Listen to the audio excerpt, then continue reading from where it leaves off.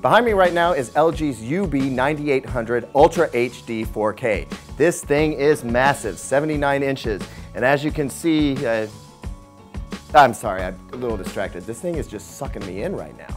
And that's kind of the point. When you combine Ultra HD 4K resolution at a screen size of like 79 inches or above, it is going to just suck you in. Tons of people have come through here and they just can't stop looking at the television.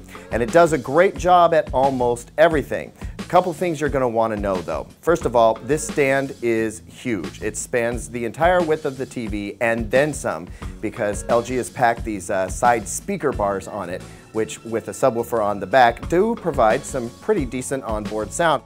We've had some fun watching Ultra HD content on Netflix. There's House of Cards and now Breaking Bad and a couple of other items that have been scaled to 4K. And yeah, it looks excellent. Now, on a TV of this size, if you get up really close, you're going to see some compression artifacts. That is just part of the deal. But with that said, it's still super, super impressive. Now, there are a few limitations with this television. At this size, edge lighting is going to show itself from time to time. So if you have a really dark screen and then something white flashes up, or God forbid you should have the closed captions on, you're going to see a big halo of light down around the bottom of the screen. But you know what?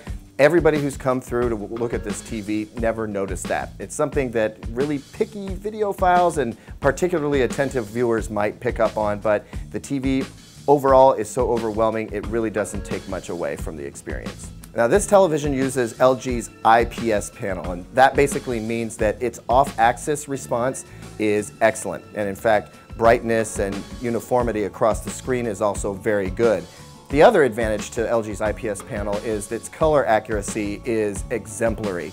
Colors on this TV, not only do they pop, but they look very accurate and they cover a broad spectrum of the color gamut. As for general picture quality, it looks good with almost everything we put on it. We watched a few Blu-rays and the upscaling job the television does is pretty convincing. It's not as good as the real deal 4K, but it still looks better than a 1080p television at this size. Finally, LG's WebOS interface makes smart TV fun and easy to use, and that really adds to the entire user experience. It's more than just a TV, it's an interactive entertainment system that really becomes the center of your living room.